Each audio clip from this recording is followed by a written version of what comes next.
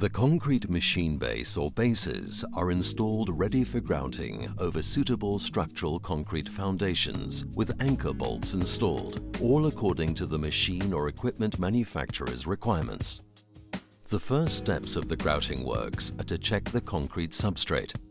The concrete must be more than 28 days old. Concrete blowholes, voids or other defects must be fully exposed.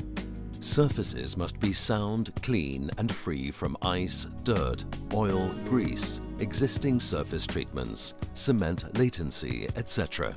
Prepare the concrete surfaces mechanically by scabbling, blast cleaning or hand chiseling, etc.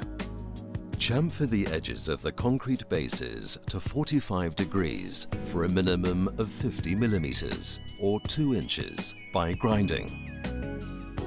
Any loose or friable material must be removed, best by blast cleaning to achieve a contaminant-free open-textured concrete surface.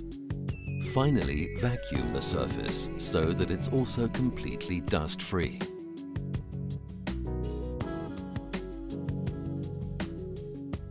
Ensure any anchor bolt sleeves are cleaned out thoroughly. Fill with a suitable self-leveling, flowable Sikaflex sealant if required. Sikadur 42 epoxy grout is highly flowable, and so it usually requires the use of temporary timber formwork. To avoid sharp edges, the formwork should be chamfered, typically by using angled slats. A release agent, for example polyethylene film or wax-based liquid, is normally applied on the formwork to prevent adhesion of the grout.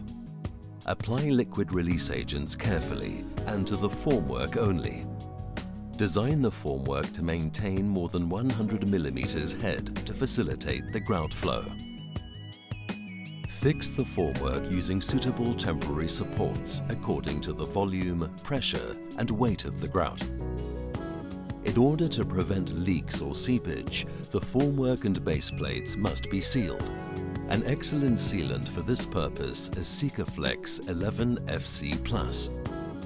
The machinery can now be placed in its final position. The precise positioning and leveling must be completed and confirmed before pouring the grout. Protect any adjacent steel surfaces with tape and use plastic sheeting to protect the machinery and equipment as necessary. The anchor bolt should be wrapped with insulating tape about 6 millimeters thick to prevent the grout bonding to the threaded bolts. This should extend from the top of the concrete to the underside of the base plate.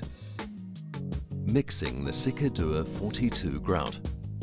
First mix the resin components A and B together in the component A pail for approximately 30 to 60 seconds with a low-speed drill and grout mixing paddle.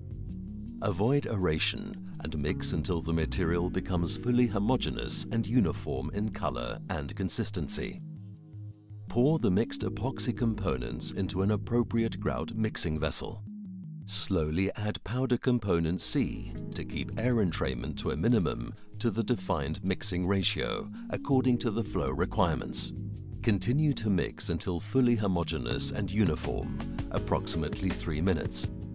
Mix only that quantity which can be used within its pot life according to the ambient temperature. Never mix component A and B without then immediately adding component C, as the exothermic reaction between A and B alone can generate excess heat if allowed to stand for more than a few minutes. For pouring the grout, it is essential that the mixing capacity, grout supply and labor availability are all sufficient to enable the grouting operation to be carried out continuously without interruption once started. Grouting is always carried out from the shortest distance across the base plate. Pour the mixed grout into the prepared formwork from 1 or 2 sides only to prevent air entrapment. Maintain the grout head to ensure intimate contact with the underside of the base plate. Place sufficient epoxy grout in the forms for it to rise slightly above the underside of the base plate, at least 3 millimeters. During curing of the grout, do not move or agitate the formwork or the machinery. After full curing, the formwork can be removed and the necessary torque can be applied to the anchor bolts. In a second Sikadur 42 animation, we will explain 4 additional application techniques. 1. Dividing the whole base into sections for grouting.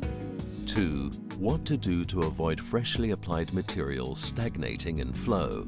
3. Continuous mixing and grout supply chain. And 4. Pumping of grout.